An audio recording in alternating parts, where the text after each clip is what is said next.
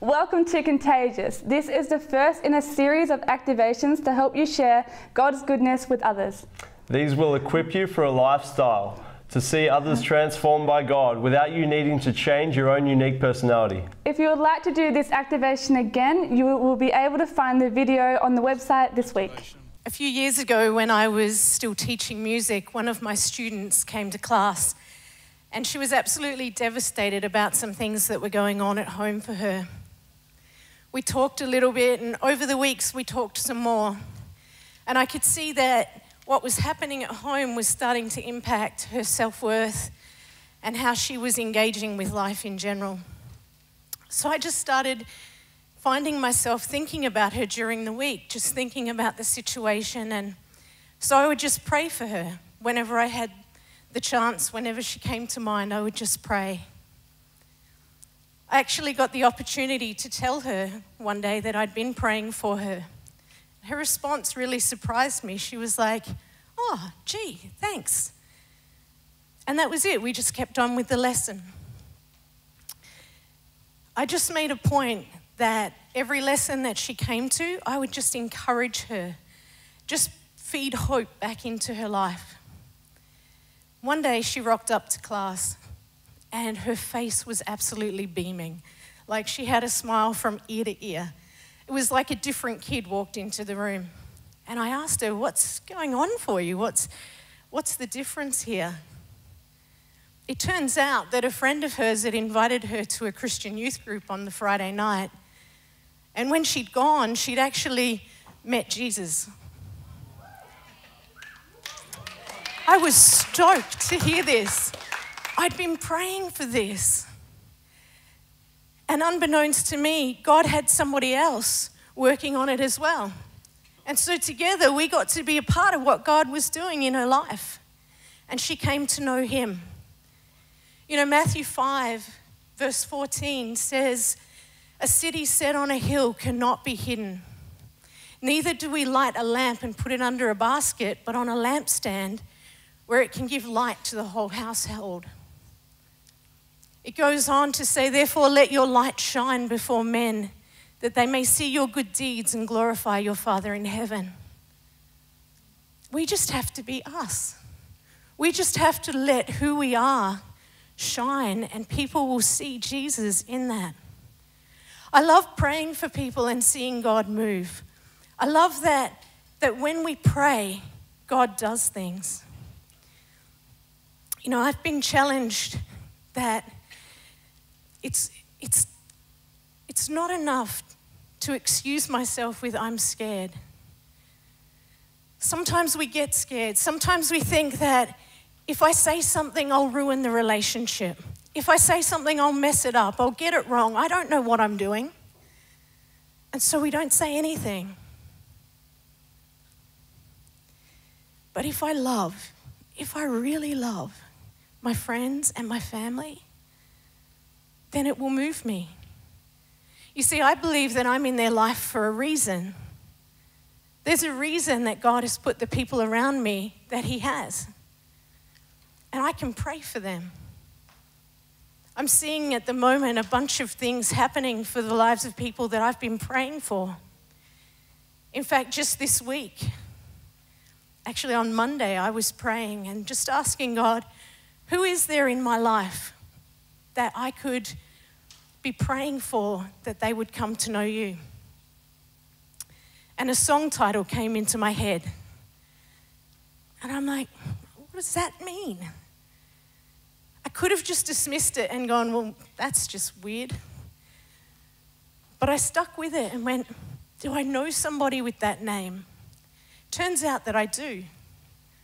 And so I wrote their name down on my card, and this week I've been praying for them, and I found out recently that they've been starting to ask questions.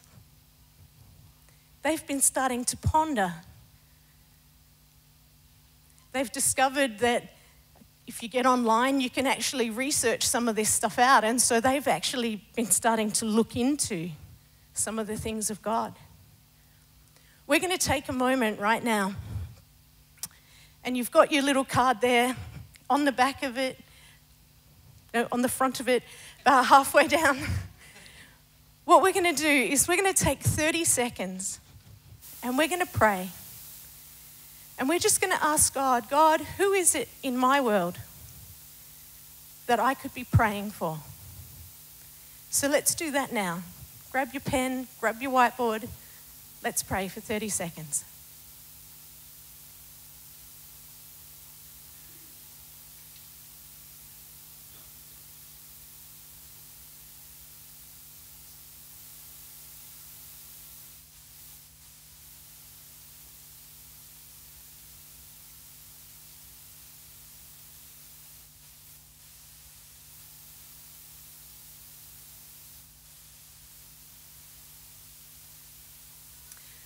Okay, hand up if you got at least one name.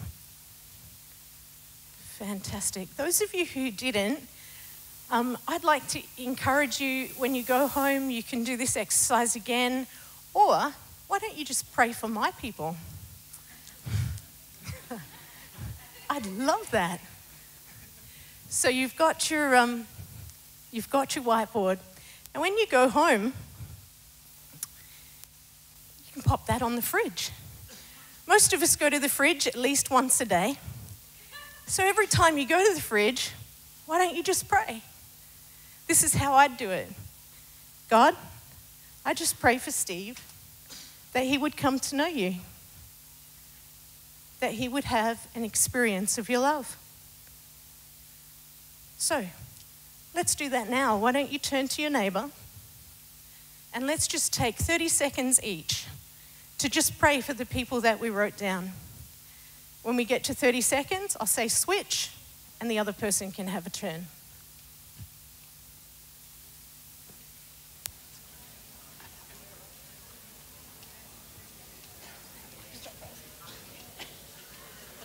Ready?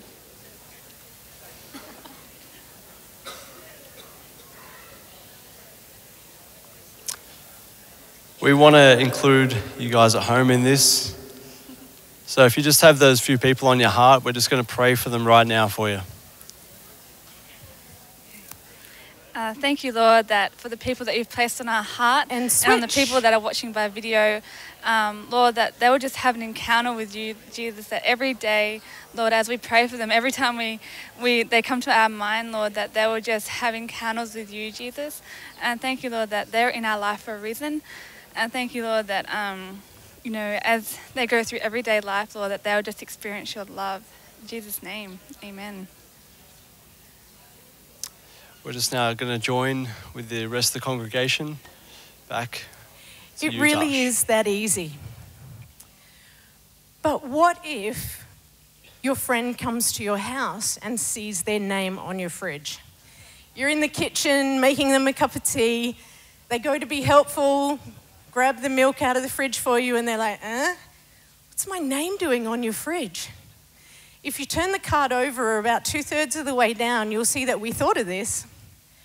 And it doesn't have to be weird unless you let it. You can just be normal. You can just say something like, well, you've been on my mind, so I've been praying for you. You don't have to overcomplicate and over-explain it. Most people would be happy to know that you care and that you've been praying for them. So when you go home, pop it on your fridge.